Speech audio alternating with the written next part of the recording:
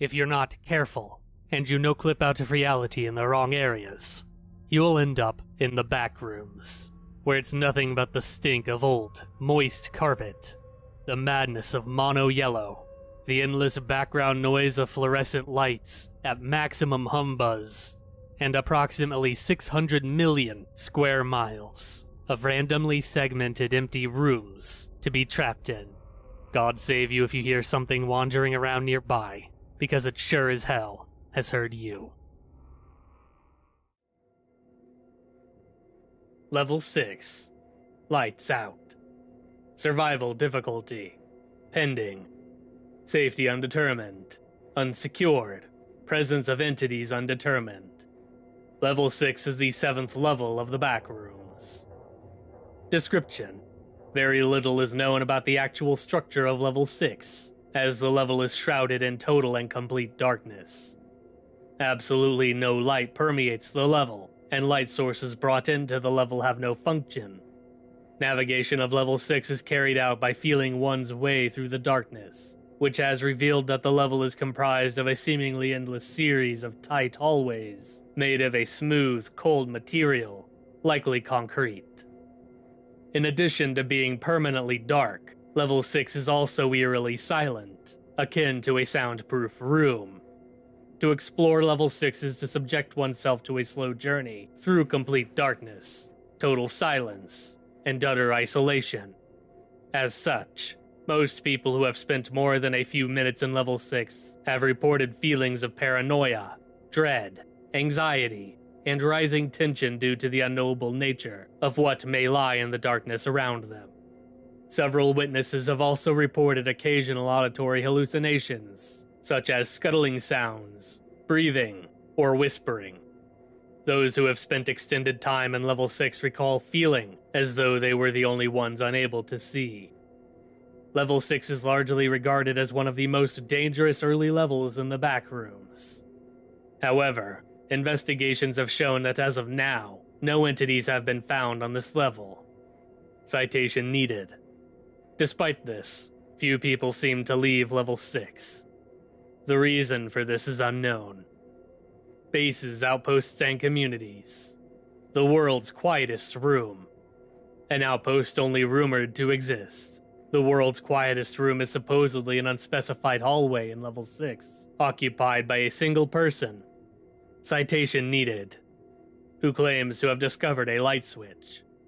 Any attempts to talk to this person have been unsuccessful, as they continuously beg any onlookers to flip the switch.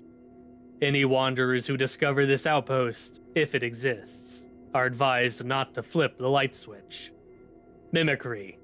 A community of around 4 people who claim to have adapted to Level 6's darkness.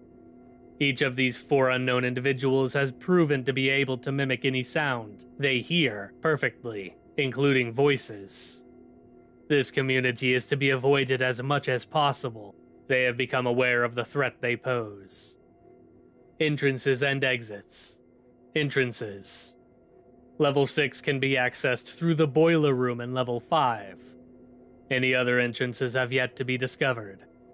Explorers are advised to use the boiler room as a base of operations, and to make frequent return missions. Exits.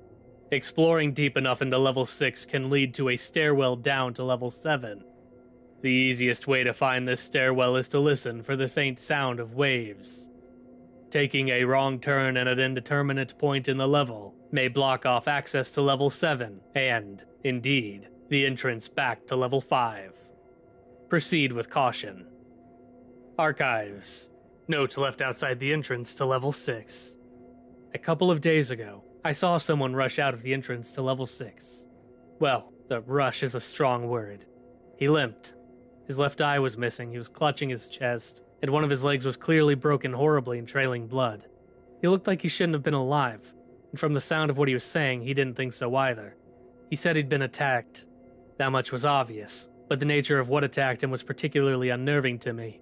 Whatever it was, it screamed at him to get away from it before pinning him to the ground and clawing at him. He said it felt like human fingers. He said it sounded like a human voice. I don't know where he is now. Some MEG operatives whisked him away to get his wounds treated. Maybe he lived. maybe he didn't. But seeing that guy come out of that level in that shape, I still think about it. There aren't supposed to be any entities, right? So picture this. You're in a dark room, can't see, there's no noise. Hell, you don't even know what it's made out of. Imagine you're in there for a while, say 5 hours. And every so often you hear a little noise, like something's moving nearby. Wouldn't you start wondering what's going on? What might be going on around you that you don't know about? Wouldn't it start to eat at you a little after a while? Then by hour 5, what would you do if something bumped into you? Even if it was a person, you wouldn't know that, would you? You wouldn't stop to consider what it might be. Rationality went out the window at hour 3. You just need to survive. And maybe you'd walk away from it all, not knowing what horrible things you'd done in that darkness. Level 6 isn't dangerous because there's something there. It's dangerous because there's nothing there. Citation needed.